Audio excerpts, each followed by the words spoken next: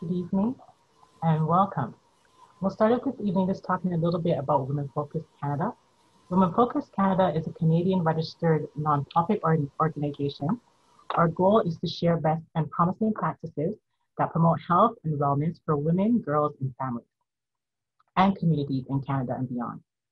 Women Focused Canada's mandate includes to address gender-based violence, trauma, promote physical, mental, and psychological health, gender rights, and equality for girls and women, build capacity and empower individuals to improve their lives and contribute to socio-economic development in our communities.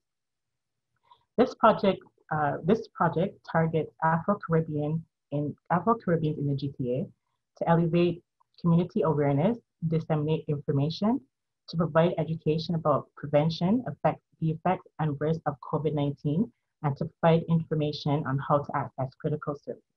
This evening, Women Focused Canada is partnering with the Government of Canada and Canadian Red Cross for this project. We'd like to welcome our speakers, Anjali Gopinath, Dr. Olusola Sutunde, and Martin Reed. Thank you. This series is designed specifically for the Afro-Caribbean community in the GTA, and other communities are also welcome. The goal of this webinar is to learn about nutrition and physical health during COVID-19. And we'll just jump into our session this evening, and I'll go ahead and invite our first speaker. Her name is Anjali Gopinath. Anjali is a registered dietitian in Ontario, Canada, as well in the US. A little bit about Anjali.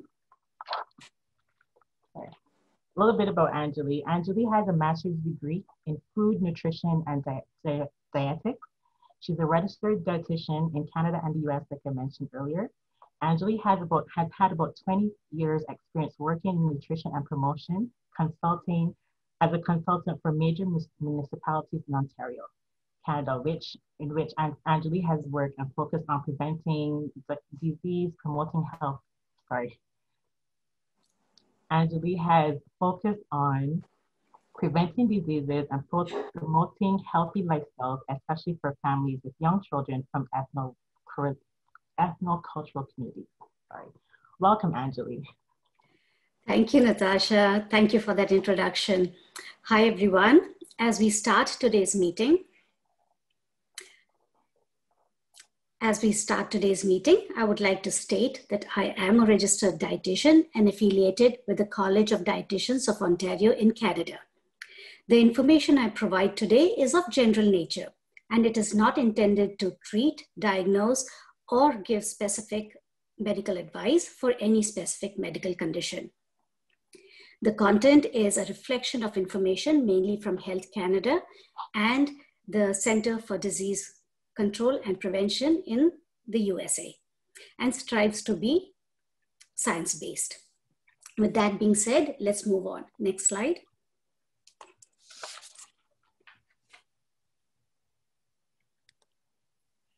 Next slide, please.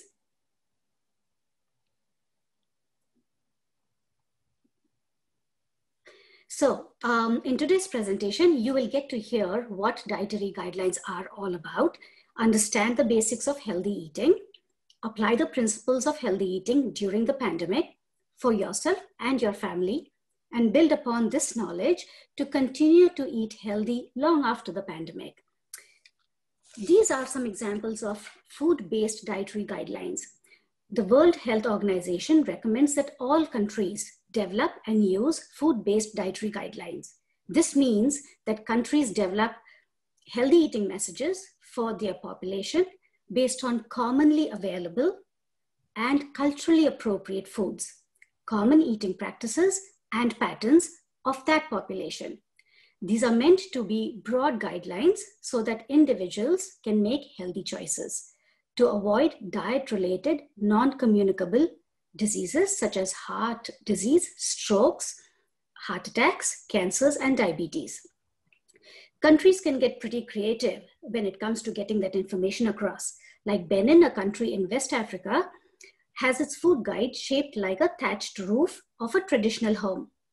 Food guides from other countries may use either a fruit, a food, or any item that's native to their country. For example, Antigua and Barbuda, they have a food guide that looks like a pineapple, and Qatar has a guideline that looks like a seafood shell. Belgium and Nigeria, on the other hand, look like triangles, but oriented in opposite directions. And Sweden, true to form, think IKEA, has a minimalistic approach to its food guide. Next slide. In conclusion, although countries have their own food guides or dietary recommendations, there is a common theme. What about Canada? Canadians too ask for accurate and reliable healthy eating information, which must be evidence-based. And the Canadian Food Guide is relevant to all Canadians 2 years old and over. These are all messages of the Canada's Food Guide, broadly divided into healthy food choices and healthy food habits. Under healthy food choices, Canada's Food Guide advises us to choose a variety of foods, make water your drink of choice, use food labels, limit highly processed foods, and to be aware of how food marketing can influence our food choices. I'll talk about variety in the next slide, and I'll focus a little bit about what highly processed foods mean. Our food environment is changing constantly. The previous slide, please. Highly processed foods are readily available everywhere, and more people are choosing highly processed foods on a daily basis. Eating highly processed foods increases your intake of sodium, sugars, and saturated fats, which in turn can increase your risk for heart disease. Remember the 3 S's: sodium, sugars, and saturated fats. Sodium is present in common salt and in many foods as a preservative or to increase the taste. But if we eat too many of these foods, it may lead to high blood pressure, which may lead to heart disease. Sugars, on the other hand, are present in foods as well as drinks. And an increase in foods of high in sugar will lead to diabetes or obesity, and especially cavities in children. Finally, we must aim to replace foods that are mostly saturated fat and replace them with foods that have healthy fats. Healthy fats are a lot of oils that may be corn, olive, canola, sunflower, sesame, and many other oils. Many cultures have palm oil and coconut oil as well in their foods. And if we can limit a little bit of that, we are still good to go. What about food labels? Food labels can be very confusing, but if we know how to read food labels and understand them, it will help us to make healthy choices. And how about food marketing? Food marketing is advertising that promotes the sales of food, and mostly these foods and drinks have the 3 S's. They're either a lot of sugar in them, or they may not be healthy in any other way. So we need to limit or be aware of food marketing. Food marketing takes on many forms. They can be in the form of our children's sports being sponsored by food companies, celebrity endorsements of food, contests, sales, and promotions, all associated with food purchases. Next slide, please. Canada's food guide has given us a very easy tool to use. It's called the Eat Well plate. It is a plate that represents how much of which portions of foods we should have. Next slide, please.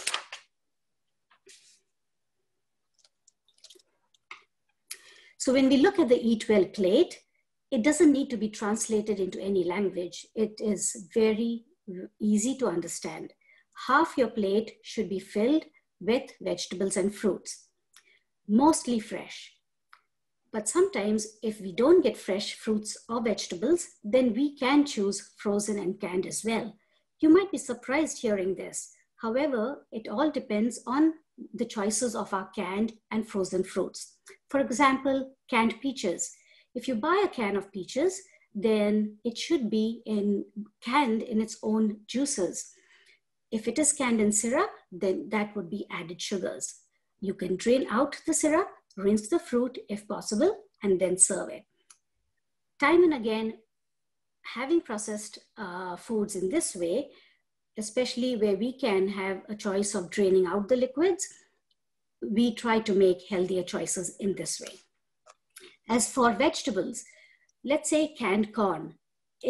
Corn may not be available all through the year, but we can rely on canned corn to add vegetables to our diet. Just drain out the liquid, and that is mostly salted, and rinse it and eat it. Well, that's as far as half the plate is concerned. 1/4 of the plate should have lean meats, nuts, seeds, beans, peas, lentils, and even milk. These all foods make up protein foods. Regular people leading regular lives don't need a large portion of protein in their diets. Choosing protein foods carefully and mostly plant-based will give us fiber and unsaturated fats as compared to animal protein foods. We see that milk is also added to the protein foods. If you or your people you know cannot have milk products, then choose an unsweetened full milk alternative. Canada's dietary guidelines recommend fortified soy milk. There are many other beverages also available in the market that are sold as milk alternatives. Be careful when you choose any of those beverages because they may be sweetened, and that is added sugar to your drink. The last section or the last quarter of your plate should be filled with whole grains. Next slide, please.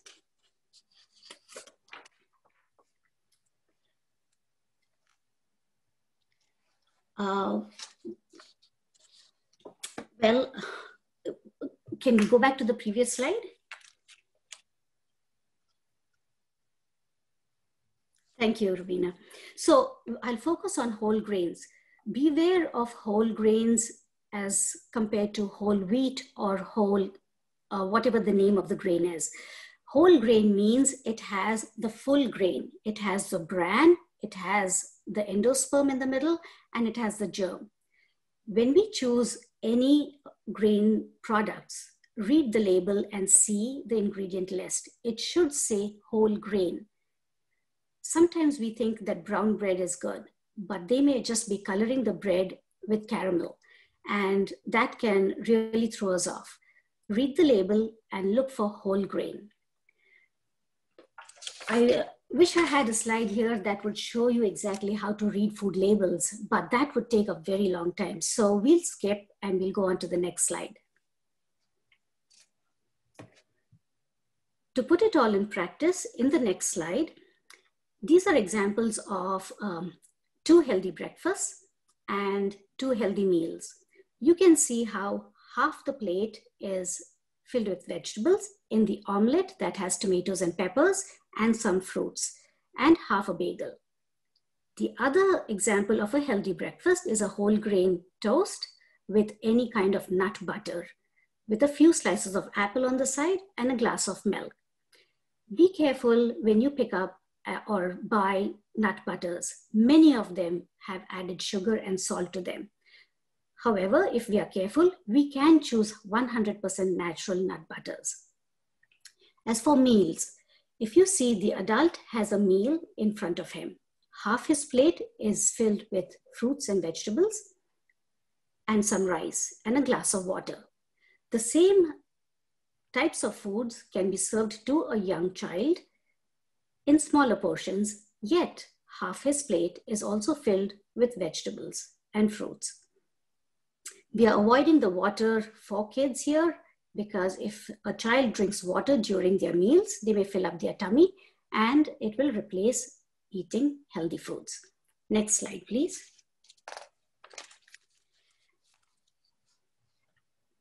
Now, Canada's food guide is not just about choosing healthy foods. We also need to have healthy food habits.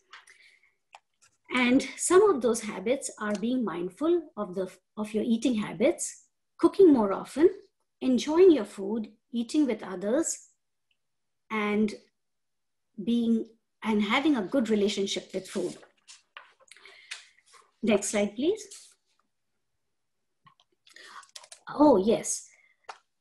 how about cooking more often? We all know that sometimes we just really don't feel like cooking. There are a lot of healthy recipes available that are no-cook recipes.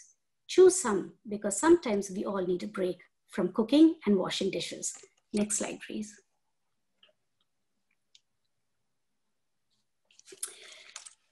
Eating healthy during COVID. There are some factors that affect healthy eating, especially during these times. Many of us have experienced stress of one kind or the other, whether it is accessing healthy foods or the affordability of foods. We worry about whether the supply of food will remain, as well as the safety of foods. Some of us are going through stress. Some of us are working from home, which may be convenient, but it can be also stressful because the family is around us. Next slide, please.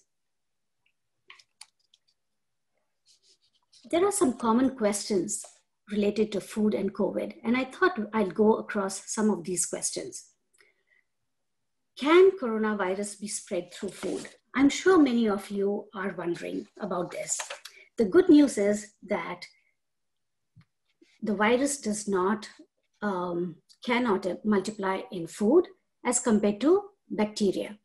It is possible that the virus can get into food if someone who is infected touches, coughs, or sneezes on the food, or has the virus on their hands and touches the food. But unlike bacteria that cause foodborne illness, coronaviruses don't multiply in food. Viruses require a living host, such as a human body, to grow. How about cooking? Does cooking kill the virus? Health Canada says that coronaviruses are killed by normal cooking temperatures. This is also said by the World Health Organization. That's why you don't need to cook foods any other different way than you normally would. Just make sure that cooked foods are kept at the right temperature. Cold foods are kept really cold and hot foods are kept hot. Now, do meats and other animal products carry the virus? Just because the first cases were linked to a live animal market, it may have led some people to believe that meats and animal products carry the virus, but there's no evidence for this.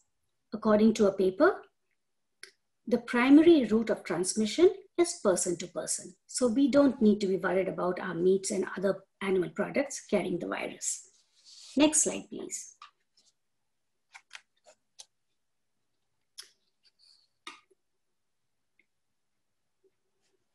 We must be wondering whether, now that we know cooked foods are safe, do raw foods like fruits and vegetables, are they safe as well?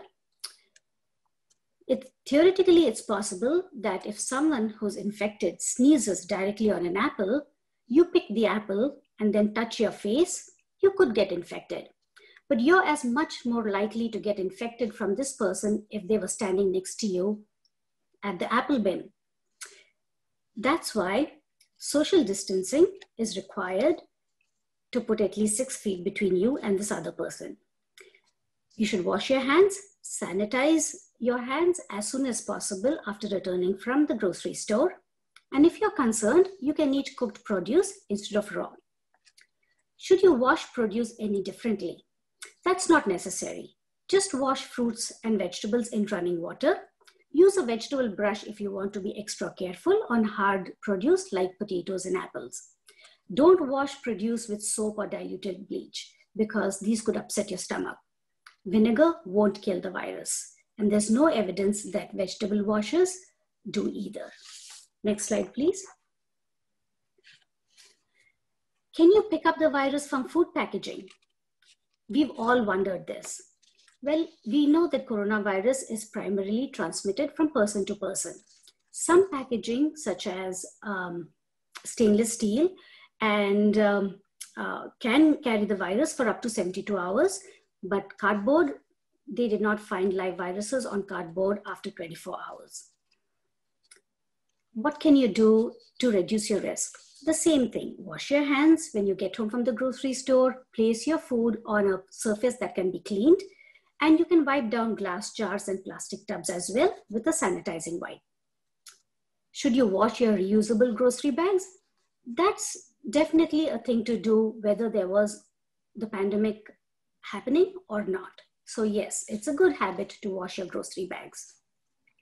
Should you be concerned about food from areas where there is a lot of COVID cases? Really speaking, no, because if the food is imported from any of these places, by the time it is through transport and reaches your grocery store, the virus would have died. Next slide, please. Do you need to be worried if a worker at a store where you bought your food tested positive? Experts say this isn't necessary. Foods would need to be recalled or withdrawn from the market because an employee getting sick with COVID? Not really. Stores may need to shut down for some deep cleaning, but foods don't need to be thrown away. Should you avoid takeout or delivery from restaurants? It's a personal choice. You can ask your favorite restaurant what measures they have put in place during the pandemic. If you're satisfied, you don't need to avoid buying food from them. In fact, it may be a good alternative and can reduce the need to have contact or interact with people at a grocery store. As long as most of your meals are made at home and in a healthy manner, restaurant foods offer some relief from cooking and dishwashing once in a while. Could a sick restaurant employee contaminate your food? In general, restaurants have food safety standards that they are required to follow to avoid food getting contaminated. And therefore, food facilities these days are in fact putting in more effort in cleaning and sanitizing. So the risk is pretty low. This brings us to the end of our common questions. Next slide, please. So we talked about some of those factors that might affect us during the pandemic. Click, please. Some of the solutions are you can adjust or recreate recipes with new ingredients. You can batch cook and have food for that day and freeze some for another day. You can freeze leftovers. Try different food combinations. Sometimes we don't find our favorite ingredient for our favorite recipe. Try to brainstorm with friends and family to see if you can substitute. A very good substitution would be replacing high saturated meats with beans, peas, or lentils. You can share and swap recipes as well. Next slide, please. Just to summarize, some of the important things to think about is proportion. Make sure the proportion on your plate is balanced in a way that half is of vegetables and fruits, a quarter with protein foods, especially plant-based proteins, and the remaining quarter with whole grain foods. Think variety. Think water as the beverage of choice with every meal as far as possible, and limit highly processed foods. Next slide, please. Well, we are at the end of our presentation, and I think you might have picked up a few tips to eat healthy, whether the pandemic is on or long after the pandemic. Thank you so much. Thank you to Women's Focus Canada for giving me this opportunity, and stay around to hear our other speakers. Thank you so much, Anjali. That was a great presentation. Good tools, good tips and solutions for people to eat healthy during COVID, and like you said, and beyond. Just wanted to remind you, we'll have questions at the end, so please either put your questions in the chat or the Q&A, and at the end, stay until the end so we can answer those questions for you. I know Anjali has covered so much. We'll move right along, and we're going to invite our second speaker. Her name is Dr. Olushola Sotunde. Dr. Olushola will talk to us this evening a little bit about optimal nutrition. Dr. Olushola will tell you a little bit about her background. So she's trained in nutrition and she's a dietetic professional. Over the course of her career, she's practiced as a dietitian, nutritionist, lecturer, and a researcher in various capacities and specialties. Welcome, Dr. Olushola.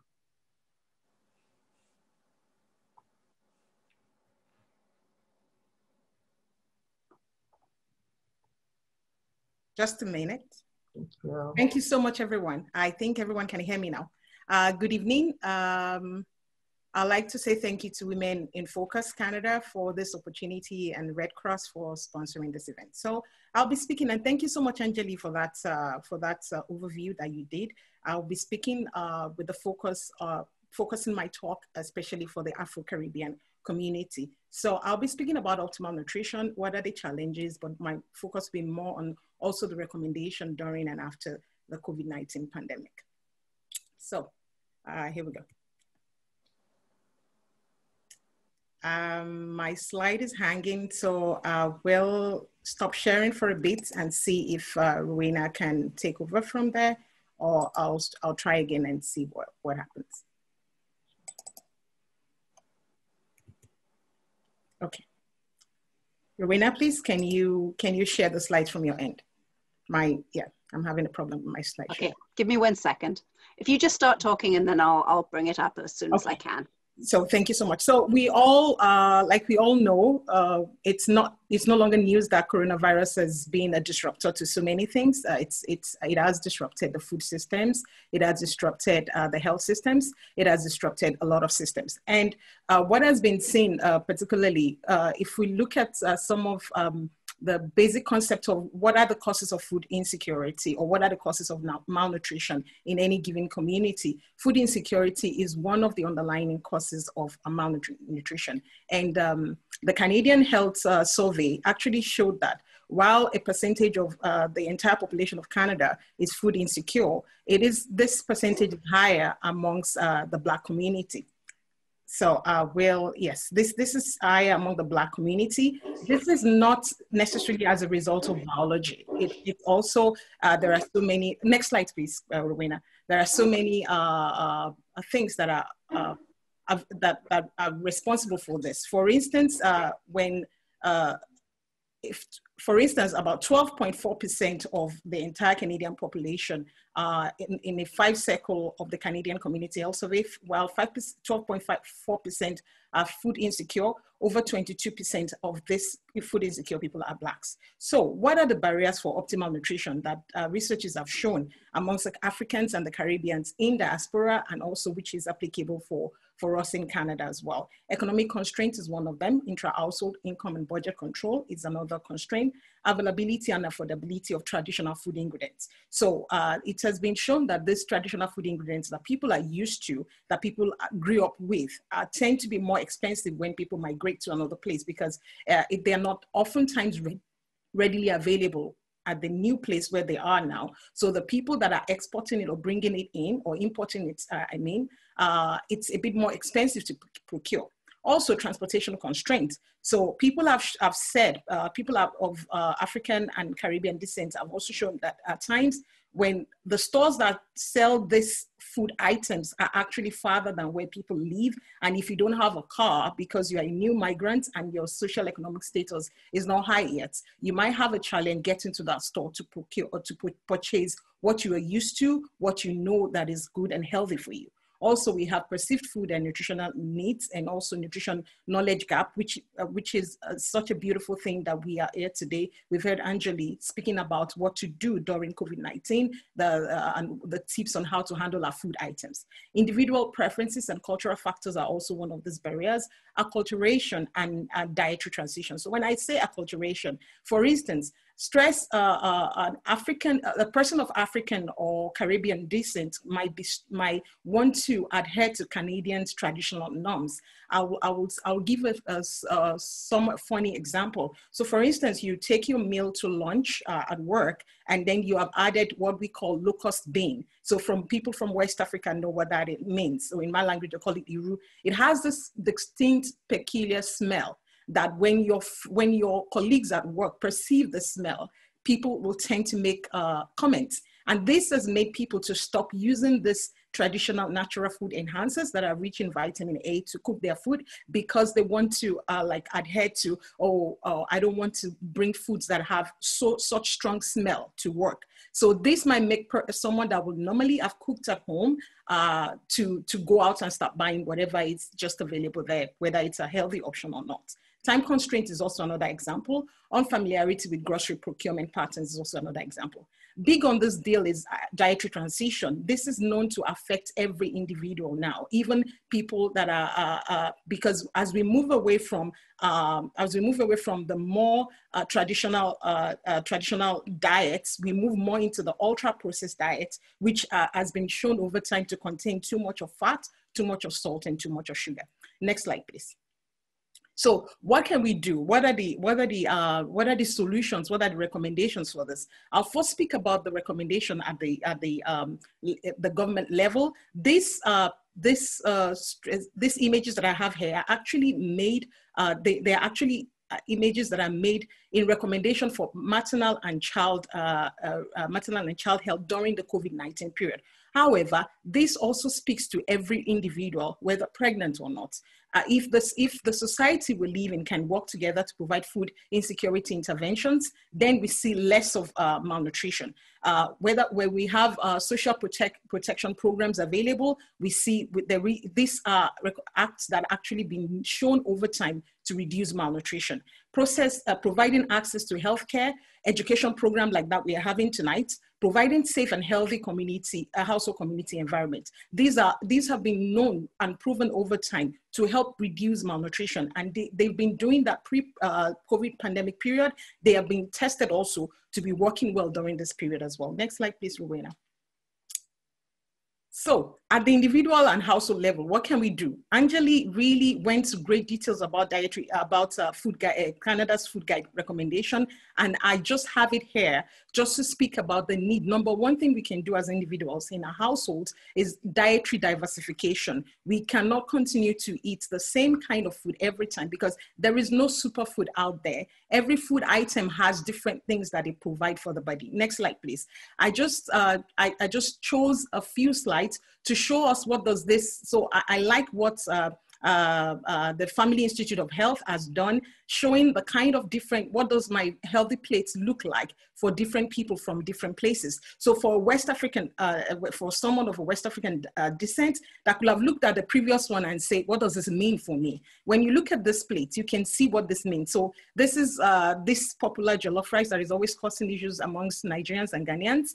So you could see that it's supposed to take just a quarter of your plate, whereby your protein takes a quarter, and then you see how the vegetable is cooked. With you can see excess oil flowing on the plate. It's like it's well steamed and it's really great. I can see some people commenting already about the jollof rice. And then these are options that there are options here whereby we can replace this rice with the healthier options. Because if someone says, oh, I have cassava, I eat cassava meals, then you know what it's supposed to replace that have what we call starch. And then like that, you pick your vegetables. Next slide, please. The next few slides are just to show what this kind of looks like for everyone. Next slide, please. Thank you, Rowena. So soul food, what's been known as a soul food, it might look like this for someone who prefers the soul food kind of. Next slide, please, Rowena.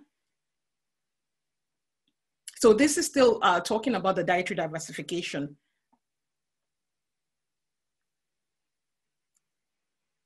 Next slide, please. Thank you. So the next one is mindful grocery shopping. Anjali spoke a lot about knowing how to read food labels. This is very key. This is very important. And this is important for mindful grocery shopping. Number one key point also, aside reading food label, don't shop while hungry. So these are major tips that look so simple. They feel so simple, but the reality is that they are very important because they affect every one of us, including myself. With all my nutrition knowledge and dietetic knowledge, if I go to the grocery store hungry, I'm going to be looking at the soda. I'm going to be looking at the fries.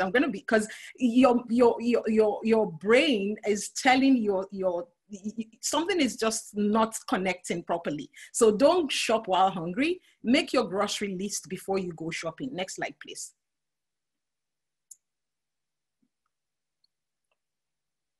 The third one is to avoid intake of ultra-processed foods.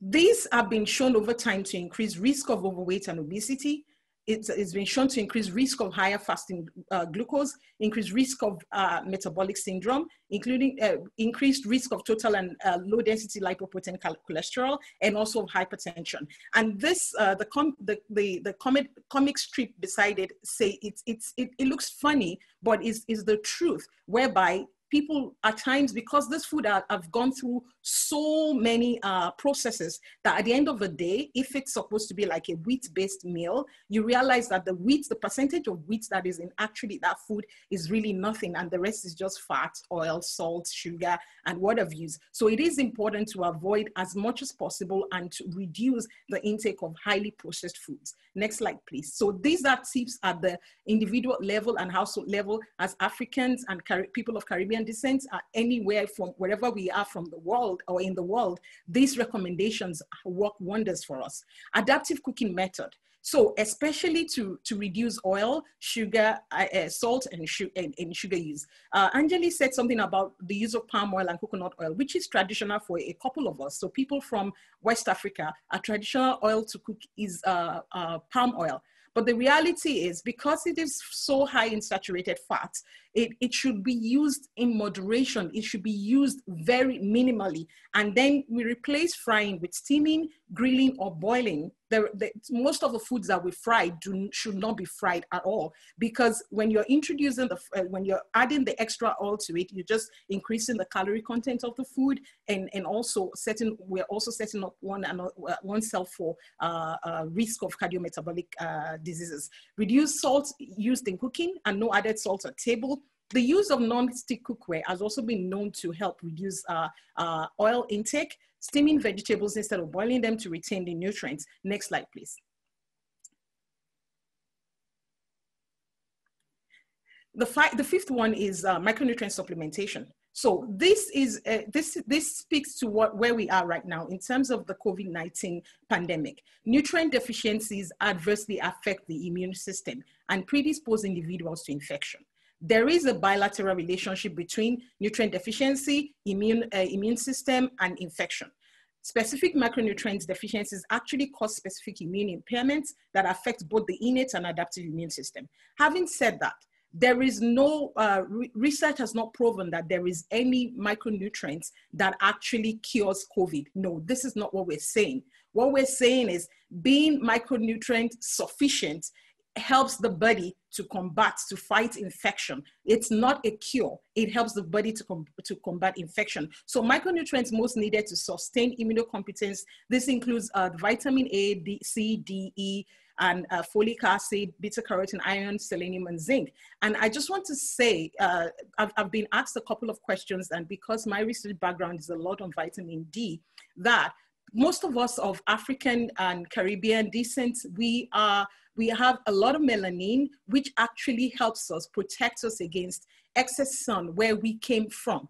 But where we are in a country like Canada, whereby we have less sun, and then our body cannot metabolize, cannot produce sun in particular months of the year, we oftentimes tend to be predisposed to vitamin D insufficiency or deficiency. So it is better. And the thing is, if myself and Rowena, for instance, if we stand in the sun, in the summer sun for 15 minutes, Rowena will produce 6 times more vitamin D through our skin than I will produce, because my skin is meant to protect me from excess sun from where I came from. So it is important that we know what our micronutrient status is actually, because it is what is called heat. This is why they call it hidden hunger. Nobody can see it until it starts manifesting in the clinic. So thank you. Next slide, please, Rowena. And then the 6th and the last one that I'll be speaking about today is about behavior modification. So let's say I've realized that I'm malnourished in whatever way that I want to do something about it. One of the key things to do is what we call behavior modification. Number one, these are broken down into 5, and this will be my last slide. So number 1 is chain breaking. So you identify something that you do that you've realized that it's connected to the other. For instance, you've realized that you sit in front of a TV when you're eating dinner, for example. And if care is not taken, anytime you sit and the TV is on, the brain sends a message to the stomach to say, you are hungry, even when you're not hungry. And then you reach for the snack, you reach for the chips, you reach for the soda. There is a conscious need to break that chain, meaning you don't eat while in front of a TV. So that after a while, the brain gets used to the fact that you don't need to eat when you're in front of a TV. Every time the TV is on, you don't have to eat. Stimulus control. This is what is used a lot in advertisements, whereby you go to a store and all the candies, all the chocolates are placed right at the aisle where you're going to pay. Because when you see it, you want to buy it. And when you buy it, when you have it at home, higher tendencies that you will eat it because you keep saying it, it's staring you in the face. So you can't say you're storing, like I have like 6 bars of chocolates in. I'm a chocolate lover, so I don't buy chocolate in my house. I don't keep it in my house because if it's there, my brain will keep telling me, you just need to go to the kitchen and get something. So that is something you control what you do. Cognitive restructuring also, you already think about it. You already think, you don't wait until you already think about, for instance, people, I will say women at times, or people generally, if you're feeling down, you might want to reach out for a bar of chocolate, but then you know already. That is why it's so nice that Martin is here also to speak to us about movement, because you know that it just gives few seconds of joy. You can get up and go do something that will benefit you more. So, but these things are better thought of ahead of time, because if you're thinking you're going to do it in the heat of the moment, it's not going to happen. And that leads to what we call contingency management as well. So this weekend is Thanksgiving weekend. People are going to, we might have excess food in the house and all that. You plan it ahead. I'm not going to eat too much because the food is readily available. I'm going to process myself. I'm going to program myself. And because the thing is, when you reach for the moon, you hit the stars. Then self-monitoring as well, whereby it's been shown, if you keep a record of everything that goes into your mouth for 3 days, you will see where you're eating too much or where you're eating too little. So I love this image by Very Well, and that's why I put it there. There are different stages of change where we are thinking of changing. There is the pre-contemplation stage, which will happen tonight for a couple of people on this call. There is a contemplation stage whereby you're thinking, oh, okay, I need to do this. I need to change the way I eat. I need to change the way I move and stuff like that. There is the stage whereby you prepare and then you go into action. Then the maintenance is usually the place where it's dicey because we get tired. We get bored of it and it's like, it's not changing as fast as we want it to change. And then there is the relapse stage. When you relapse, don't sit there. Now you know better. You can move straight from the relapse stage to the action stage. Then you go to the maintenance, so much so that the relapse gets to happen less oftentimes than before. And then when you go faster through the other 3 stages and get into the action and maintenance. Thank you so much, everyone. Next slide, please. Yeah. I really hope that we've learned a couple of things tonight. And thank you for the opportunity once again, Women in Focus Canada. Thank you so much, Dr. Oladosu. I'll be starting, thank you for sharing, especially the stages of change. I'll be starting with action with my mindful grocery shopping this Thanksgiving weekend. So thank you so much. I also wanted to say thank you to our participants. I'm seeing really great questions and comments in the chat. I also wanted to inform you that there is an opportunity to win a $50 voucher for Whole Foods this evening. If you continue just putting your questions in the chat, leaving your comments as well, just so you can check us out on Facebook. You can also comment there for an opportunity to win, but you also have to stay till the end. So thank you, and thank you, Dr. Oladosu. That was really great. So we're going to move right along, and we're going to invite our final, last but not least, speaker this evening to share a little bit with us.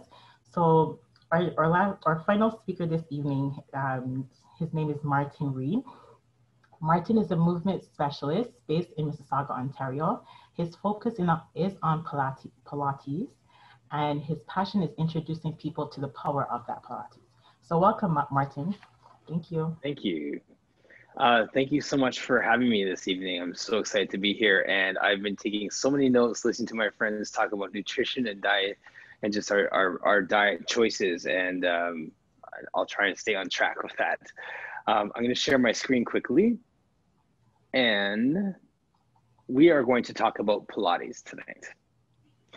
In the same way we were talking before about being micronutrient conscious and being micronutrient sufficient, I think we need to be micro-exercise sufficient as well. There are so many things that we can do that don't have to be massive changes. They could be small pivots that are going to make a big difference in the way that we move that will help us. So for those of you who answered in the survey that during this COVID quarantine time that there's been some changes and some disruptions to your natural flow of what you do, being in a movement industry, we recognize that. And it's funny, if you had people who teach fitness classes, that same quiz, they'd say that they're in better shape now because they've been doing so many online classes back to back to back, and we're getting tired. So it's a different, excuse me, a different mindset. But what I'd like to talk to you all about tonight is what a gentleman by the name of Joseph Plyce invented many years ago, just around the turn of the century. And even before I get into it, the really interesting thing about Joseph Plyce and this system of exercise called Contrology is that it was developed around the time of the Spanish flu. And during that time, we were going through similar incidences as we are now, where there was a pandemic and people were scared, and they were recognizing that people who were exercising, who were taking care of their respiratory system, improving their breathing and their posture and those things, were the people who were healthiest, who were staving off the disease and the virus, and those who were recovering the fastest. So Joseph Plyce was really on his platform during that time to say, this is something that is a game changer. This is something that really does help. And this is what our nation needs. So you'll see that I'm really passionate about this. And even though I've worked in working with athletes and doing a lot of personal training, that I've shifted my gaze towards Pilates because I realize that it is portable, it is accessible, it is something you can do at home. It is something that you don't need a lot of equipment for, even though there is a lot of equipment that has been developed for it to aid in the movements. Everything brings you back to exactly what was, how it was designed to do. So here is a quick video that I'm going to just play in the background while I'm talking for a moment.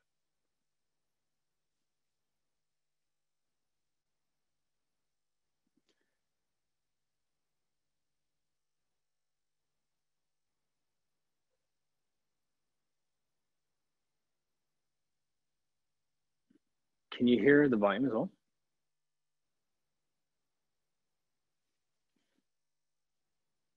Okay. If you can't hear the volume, that the actual words, that's fine.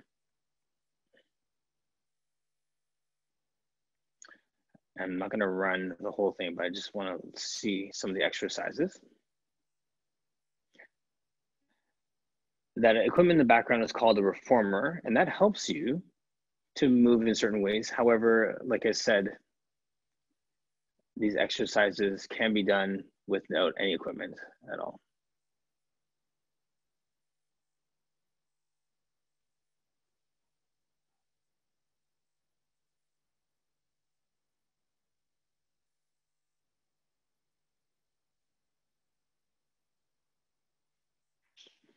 So all of these exercises you can see work on improving your range of motion, improving your spinal mobility.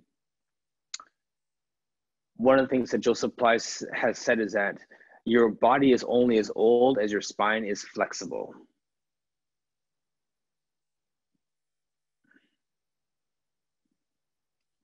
So some of these exercises do look a little bit intimidating, but there's some simple ways to do the exercises in a way. And there's some questions that are coming up about C-sections and things along those lines. I'll definitely answer those questions later, as that is a common situation. Okay. And then it just goes on from there. So just wanted to give you a visual on it. Now, this is a picture of Joseph Plyce. On the left, he is 57 years old. On the right, he is 82 years old. He was a strong proponent of being healthy and strong, not about big, bulky muscles, but about just being able to be mobile, healthy, and pain-free. He spoke a lot about other things besides just physical exercise. As he called this, a complete exercise system. So he did spend time talking about nutrition. He talked about breathing, talked about sleep, how important sleep is. He also mentioned play, how important it is to go outside in fresh air and to run and to do things. Joseph Plies was a gymnast, a boxer. He studied yoga. He studied animals to see how they move and flow. And as you saw from the exercises that I demonstrated in that video, they're very natural movements that our bodies should be able to do unless we're hostage to sitting at a chair for our work or taking our kids through online schooling, whatever torture we have going on these days. So that is who he was in terms of how he looked at his exercise. And the next slide is an example of one of his advertisements. He would pay for a full newspaper or magazine or like Reader's Digest advertisements. They're at 78 years old with someone jumping on his belly. We're not going to have you jumping on anyone's belly tonight. I just want you to get a visual on how passionate he was about this. There is actually a letter that he wrote to President John F. Kennedy right after the United States sent out this statement of childhood obesity and the state of their nation in terms of health. He wrote a letter to the president saying, I have a solution. And he considered himself a director of physical culture. Physical culturist was the name that he called himself, and was writing letters. He was that passionate about this because it was so portable. And as much as in today's modern example, I'm sure some of you heard of Plies before, and you've also heard that it's expensive and that you have to pay $100 per class and that you have to spend $30 to go to a group class. And now the group classes aren't happening because of COVID-19. When he designed this, this was your work. This wasn't his work. This wasn't your Plies teacher's work. This was your work that you worked on and got better at. So he designed it in such a way that, like he said in this little advertisement, in 10 sessions, you'll feel the difference. In 20 sessions, you'll see the difference. In 30 sessions, you'll have a whole new body. When he said that, what he was getting at, in those 10 sessions, you'll feel the difference because you will feel you're a little bit more mobile, or that I've had people walking out of my studio or out of an online class saying they feel taller because we spent so much time working on extension and their posture, and all of a sudden they're not here, they're here, they're feeling taller. So you feel the difference almost instantly. In 20 sessions, you see the difference. You notice that your ribs aren't flaring out, or that you're a little slimmer through your midsection, or that you're walking a little bit taller. And in 30 sessions, not only will you have a new body, but people will notice that you've been doing something different. So that always is my challenge for people, to just try it and to get better at it and just do a little bit more every time. And you'll notice that it is making a difference in your body. Here's another quote here. When all your muscles are properly developed, you will, as a matter of course, perform your work with minimum effort and maximum pleasure. How many of us out here want to perform our work with minimum effort and maximum pleasure? Yes, exactly. Show of hands. It's funny how when you think about exercise, you think it has to be this grueling, no pain, no gain, I can't walk the next day exercise. When what I'm proposing to you is that if you could just start with a daily movement practice, you will feel better. And over time, as you dive deeper, you may feel like you need to join other classes and get deeper into your work. But start at the baseline, like that link. I'll send the link for that YouTube video. That video is a video that I send to my people who do a community center class, a local class that I do. Because after a while, people are like, this is really working. What can I do between classes to get better at this? I'm getting stuck with that leg circle. It still hurts on one side. And they start to practice on their own and they take ownership of their practice. So I made that video with its cues so that people could do the work on their own. And another thing I wanted to highlight with this minimum effort and maximum pleasure was the things that we do. Joseph Plies designed this work so we can do it with ease. It shouldn't be effort to decide to go play with your grandkids. You shouldn't be sore at the end of the day from playing with your kids. You shouldn't be limping after moving, yards of soil from the front of your house to the back of your house on a weekend in May. That sort of thing should be done with ease because you're already in shape. So that's kind of the way that he looks at it. And those are the things that I celebrate with my clients too, where when they come back from a weekend and say, I did this all weekend and we were out hiking all weekend and I'm not sore. Like, that's what we train for. That's what you've been training for. That is your podium performance. It's not about a gold medal. It's not about winning some championship ring. That is your podium performance right there. Here are a few pictures of Joseph Pilates and back in the day, out doing classes with, with men or for women. And it's funny, a lot of times people think Pilates was, for women, designed by women. It was actually, as you know, designed by a man for men, for boxers, for gymnasts. And as he moved to the United States from Germany, he had a studio that was based right above a dance studio. So women got sent up because he had a physiotherapy background for injury prevention and correction to get them back onto the floor as fast as possible. So that's where it got lost. So then for someone like myself, being a former athlete, former football player, that was something I recognized really helped me. It was a game changer for me to feel more mobility in my back and to not get sore as much. So it's become my mission to get more men into Pilates and to get women to understand that Pilates is for everybody. It's not just for the skinny, blonde-haired, six-pack lady you see on a magazine cover. That's not it. It is for everybody. Okay. So here are some of his principles: concentration, precision, control, centering, breath, and flow. Those were his principles that he started to focus on. And all the exercises bring some element of these things to it. The breath is the one that made a difference during the times of the Spanish flu, because people started to notice that their respiratory system was stronger. And even in today's day, a lot of times what they're saying is that, with COVID-19, if you can beat it by really exercising your lungs, that does make a difference. So this is a basis for that. Here's a simple exercise that we're doing today. I'm just kidding. We're not going to do any of that stuff. And here is one of his sayings: physical fitness is the first requisite of happiness.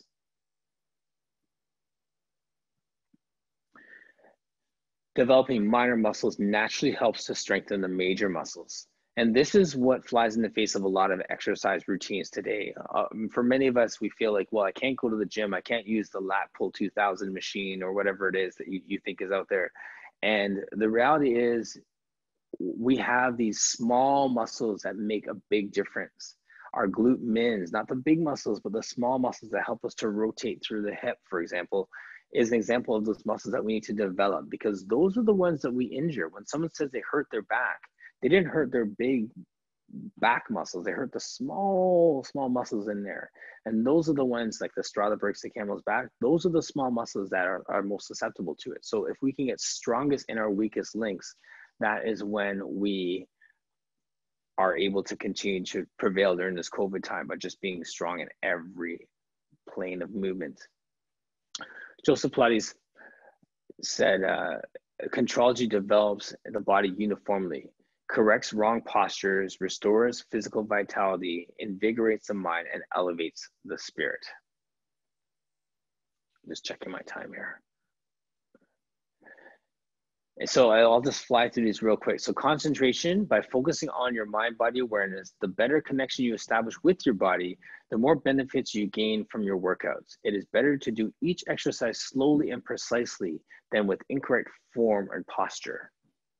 Centering, by paying attention to the muscles of the core, the Pilates powerhouse, you will be able to help all your body's muscle functions and develop more efficiently. Control. In Pilates, slow and steady wins the race. Control rather than intensity or repetition is the key to performing exercises correctly. All movements can be performed with precision to gain maximal benefits.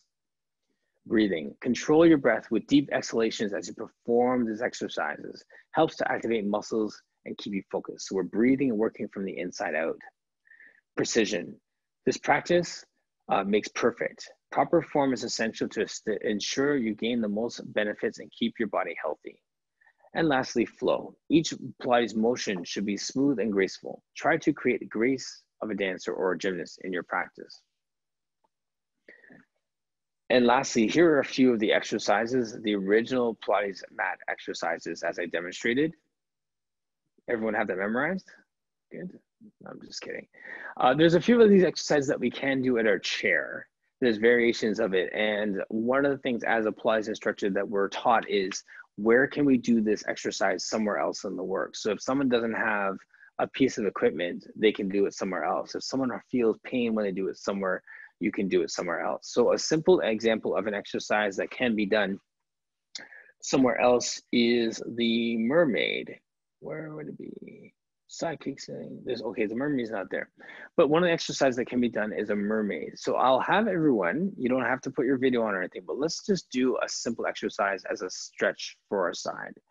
So if you're sitting in a chair, what you can do is take your left hand and place your left hand on the front edge of your chair to the outside of your leg. So as you put your hand down, hold onto your chair with one hand, and then put your right hand up in the air. I'll just imagine everyone's doing it, and those who are on the screen are with me here. First thing you'll do is take a breath in. So breathe in to reach up as tall as you can, and breathe out to reach over. And then come back up. And then one more time, breathe in, reach for the ceiling, and breathe out, reach over that side and feel that stretch to the whole side of your body. And I will do the same thing on the other side. So right hand's holding onto the side of your chair, underside of your chair, left hand's reaching up to the ceiling. Breathe in, get as tall as you can, reach the crown of your head to the ceiling. Breathe out to reach over. And come back up. One more time for the day. Inhale to reach up. Exhale to lean over. All right. So that little simple exercise there is called your mermaid, and that would be something that you do sitting down on the ground. So we can take it to different places, but as you can feel from just that small movement, we're getting a big stretch to the side, we're working on our breath, we're working on our core. And if you have any questions, I'll answer them at the end of the session, and I will also forward you that little video. I do online classes as well. So if you, like with our COVID, being concerned about that, I want to make sure that this is accessible to everybody. And that's a way how, and I could point you to people in your area too if you have any further questions. Thank you. Thank you so much. I like the quote in the beginning. You said, your body is as old as your spine is flexible. Thank you. That was some really good information, taking us back through history and also giving us something that we can do right here in our chair. So thank you so much, Martin, for sharing all that information with us. And thank you. Continue to post your questions and your comments in the chat as well. Follow us. We're on Facebook. Put comments there. You have the opportunity to win that $50 voucher for Whole Foods this evening. And now I'd like to welcome again my colleague Rowena, just so we can capture the poll data. Questions for the poll. Thank you. Hi, everyone. So I'm just going to launch the exit poll. This is really helpful if you participate in this, so we know how useful this was. I certainly found it useful. I'm making notes of how to change my life as we speak. Okay, so let me just launch the poll now. Here we go.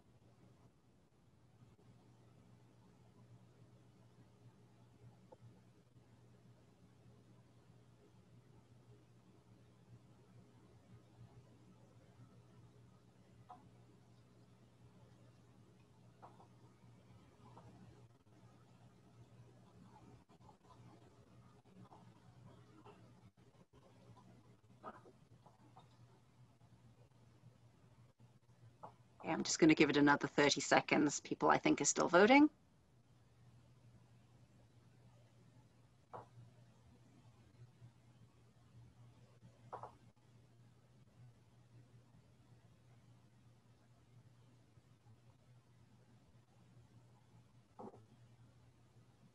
Okay, I'm now going to end the poll and I'm going to share the results. And amazing job, everyone. So it looks like I'm not the only person who's feeling inspired. Thank you so much. Thank you. So you still have a couple more minutes so you can get your questions in and your comments as well. You can check us out on Facebook, put your questions and comments in there. So myself and my colleague again, Rowena, we're going to go, we can alternate with the questions, your questions and your comments. Do you want to go? Oh, you go first, Rowena. Okay, sure. This is actually a question that it's relevant when it comes to processed foods as well, because I know that a lot of my favorite brownies, when you buy them from the store, they're made with palm oil, and the palm oil is what makes them so creamy and delicious. So what can we use as a substitute for palm oil? And whoever wants to jump in, please feel free. Anjali mentioned a couple of good oils that are better than palm oil, so to speak. So we have the olive oil, we have the canola oil, we have the sunflower oil, and yes, so those are healthier than palm oil because of majorly of the high saturated fats in palm oil. I know that could be heartbreaking for a couple of my West African people that are listening. Even for my family as well, we have to do a lot of substitution, and we have to do trade by barter so many times to make sure that, yeah, so that's it. Is it possible to do like a mixture of the two, at least when you're sort of like transitioning? Absolutely. Absolutely, yeah. And I would always recommend that if you go cold turkey with something, yeah, then it's going to be hard. You're going to be disheartened. Your family will rebel against you, and you'll have to find something else to do with those brownies of yours. So with any change in a lifestyle habit, always take it slowly. And yes, the option is there to mix and lessen the saturated oil while increasing the unsaturated oil. Thank you. That's encouraging. And there's something I really appreciated about everyone's presentations was the humility you had in it, the way that you recognize that it's not easy, and that it's not that you should just do this or you should just do that. It's a process, it's a transition, and we're all striving to get there. Okay, Natasha, time for you to choose your favorite question. Actually, it's kind of a follow-up to that one. So I'm gonna go with the one where somebody asked, so we shouldn't fry plantain then? I want to know as well. Anjali, do you want to go for that? Can you repeat that question, Natasha? So the question, someone in the chat wanted to know if it's okay to fry, or how best should we eat plantain? Is it okay to fry it? Right. So it is a delicacy. It is something that you can do at home. Let's say if you were going to go out with your family and purchase something from a fast food restaurant, weigh the pros and cons of what nutrients you would get out of that plantain, because plantain has some very good nutrients. It has got complex carbohydrates, and there is some nutrition in it compared to fast foods that you would buy from outside. So keep it as an occasion, because fried plantains really cannot be eaten as baked plantains. It's absolutely different. So what I would say is moderation. Just be conscious of how often you're having it. And if you pair it with a sauce that I do know, a very close friend of mine pairs it with a hot tomato sauce made at home. So you are trying to do the best you can.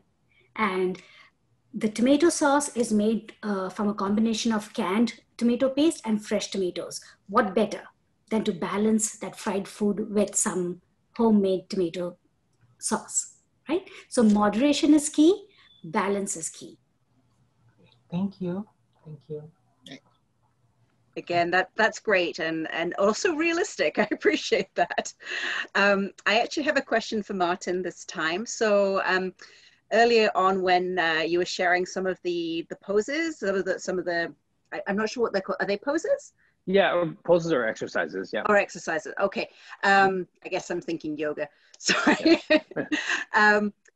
She was obviously looking at the pictures and going, no, I cannot do that. and she mentioned that she'd had a C-section. So, right. And I also sometimes look at these things and feel kind of intimidated. Is there a way to ease yourself in? Absolutely. There is all those exercises, there's like a basic, intermediate, and advanced type exercises, which you can kind of say in quotes, because if someone had a dancer background and advanced exercise may be easy for them, or some, you know what I mean? Like, or if someone is a real stronger upper body, they may find an advanced exercise difficult because they're stiffer. So there is a bit of flexibility with it.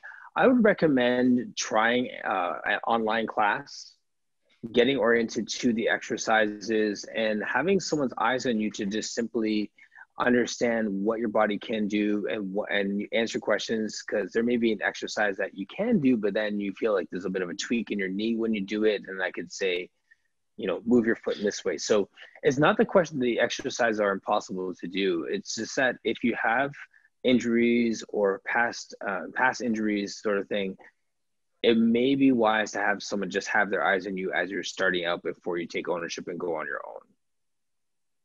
Good advice. Thank you. Mm-hmm. Thank you. So we have a comment here. It says, great nutritional advice based on our cultural background. I believe that comment was to Dr. Shaw.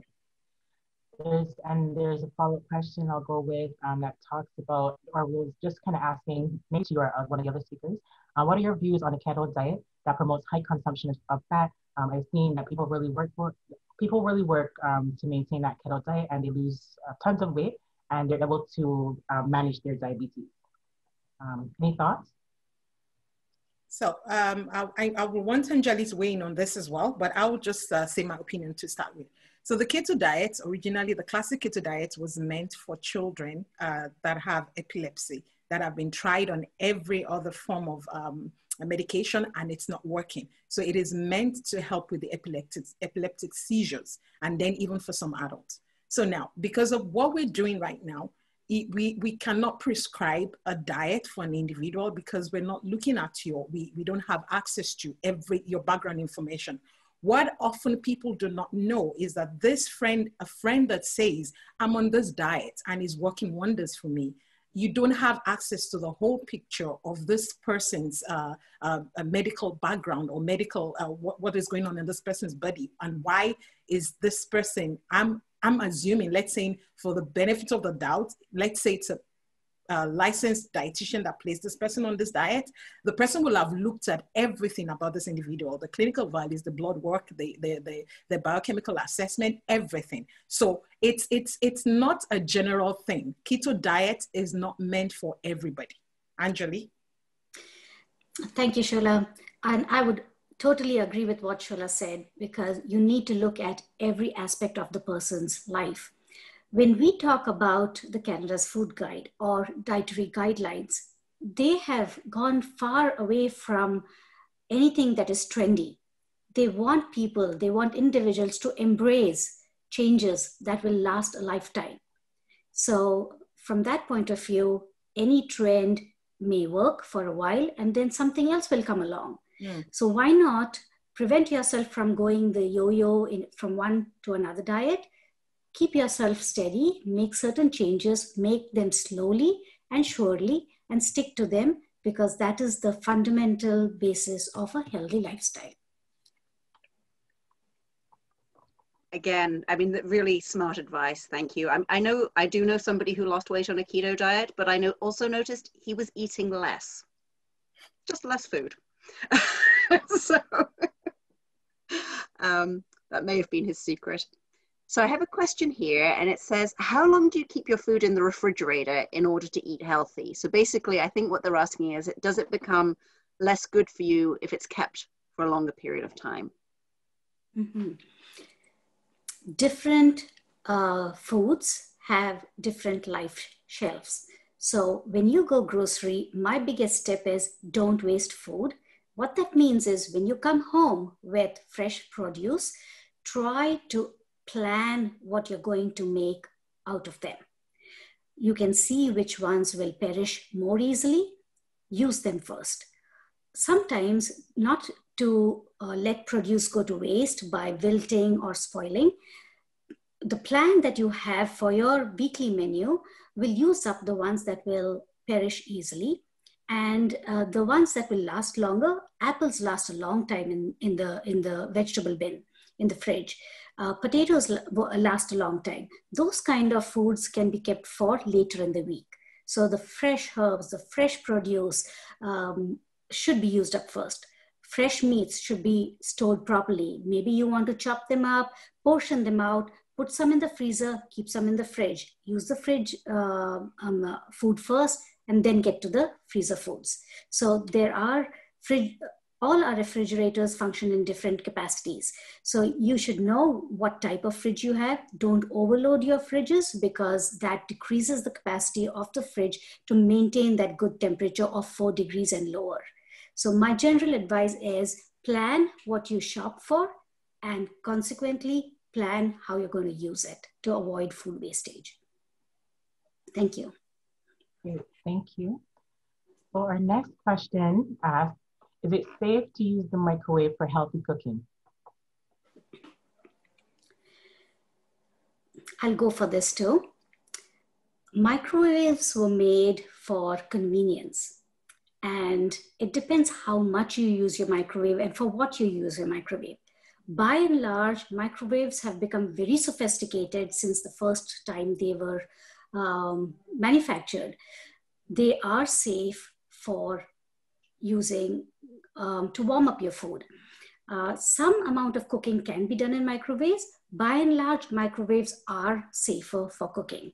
Now, there is a myth that, we shouldn't stand close to the microwave, or pregnant women should not stand near the microwave. Kids should not stand near the microwave.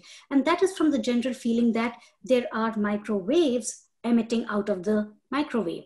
But like I said before, they have become very sophisticated household appliances, and they can speed up warming meals. They can speed up, and it's a safe way for even kids to handle a microwave. So by and large, microwaves are safe to use for warming foods and cooking foods that don't require very long cooking.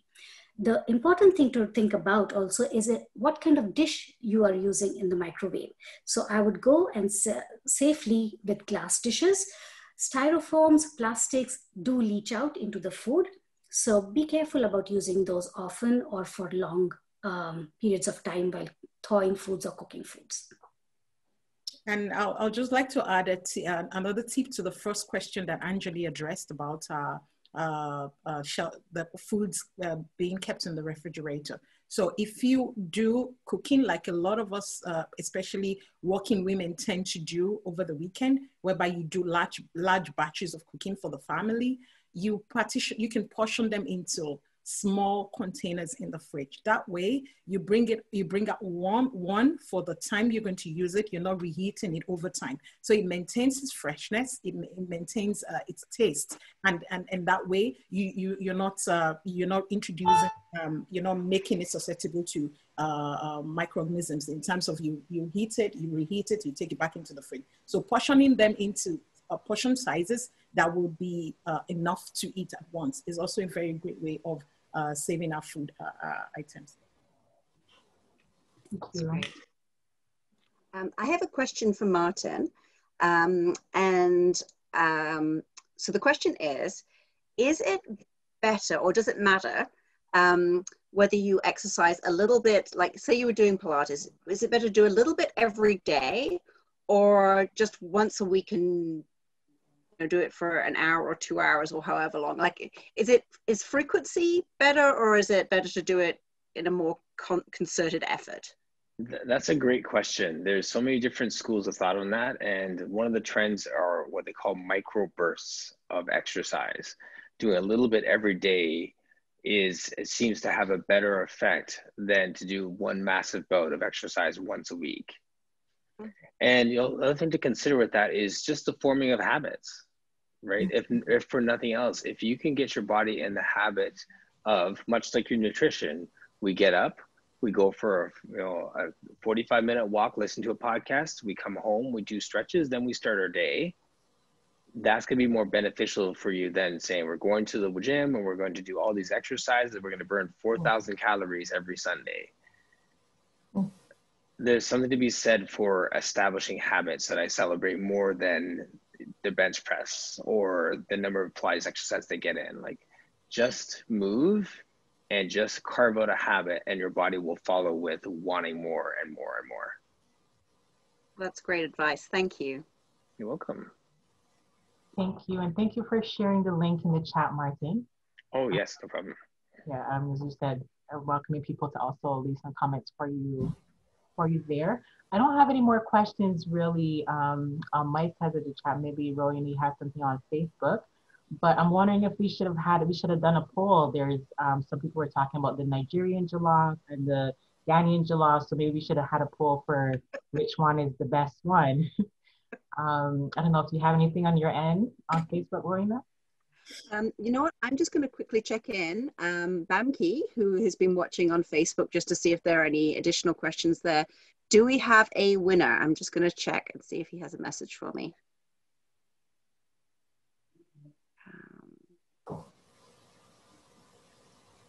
No, I'm not actually seeing a lot of activity on Facebook. So, I have a question from Bamki here. Is it good to bleach palm oil? Oh, it's not healthy to bleach palm oil, especially every time. It's not healthy. I know because a lot of West Africans, Nigerians, we do what we call ayamashi sauce, which is you have to bleach the palm oil. So it's like you are introducing hydrogen, so it becomes more hydrogenated and sort of like you're making it, you're increasing the trans fats, and it's not healthy. So like Anjali said, so because we are all human beings, we know these things, except we're lying to one another and say, you shouldn't do it, you can't do it. These should be things that are limited to special times. So what I do, I cook ayamashi. I've done it only once this year. I'm still going to do it one more time. I limit to special occasions like someone's birthday, and that is it. So it's not healthy to keep bleaching palm oil. No. Okay, thank you. I've learned a huge amount from these presentations. Thank you so much for taking the time to come here. And honestly, I am coming away from this feeling like I can make changes, and I'm hoping that everyone else who's watching as well feels the same way. Like this was really inspiring and really uplifting and positive. And yeah, I felt like you were on my side, and that's a great thing to Absolutely. feel. Absolutely. So thank you so much.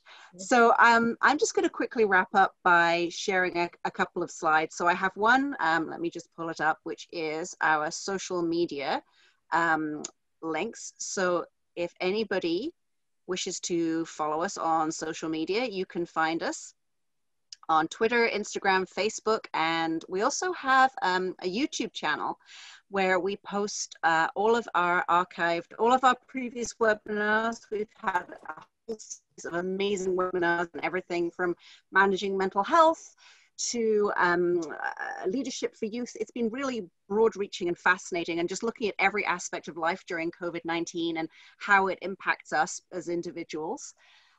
So you can certainly find information about all our previous webinars on our YouTube. You can watch our previous webinars on our YouTube page, and you can keep up to date and follow us on all of our social channels. And then I also want to share with you our upcoming webinar, which is going to be next week. It's always Tuesdays, same time, same place, Tuesdays at 7 p.m. Eastern Standard Time. And it's entrepreneurship and managing your finances during and after COVID-19. So a lot of us have started either our own businesses or side hustles during COVID-19, just because of, our finances have been a little all over the place. Some people have lost jobs, some people have transitioned out of work because of the times we're living through. And there's, it's challenging being an entrepreneur. So how do you manage your finances when they're not coming in a necessarily consistent way that they would be during a job? So we have some great speakers that we're really looking forward to joining next week. And I hope you'll join up and sign up for this upcoming webinar. Directly after this webinar is completed, you'll receive an email which will share information about the upcoming webinar and how to register. And you can also, of course, find out about it through our social media. And so on that note, I'm going to hand it back over to Natasha. All right, one other thing is, we didn't actually have anybody in Canada who who commented on our Facebook page this week. And unfortunately, a Whole Foods gift voucher is not going to be useful to somebody who's overseas. So we're going to save that one, I guess, till next week. So join us next week and it'll be available then. And on that note, I will hand over to Natasha. Thank you so much. And thank you to all of our speakers this evening. Like as Rowena said, there's so much information, so much takeaway. And just looking back at the amount of the couple months of COVID that we've already been through, yet the advice I've heard is social distance, wear masks, and just in a short little bit over an hour, you share so many tips and tools with me that I can take away. You know, I can also go back and watch the video on Facebook, on our YouTube to show other friends that might have missed it. So thank you so much. And I'm looking forward to our session next week.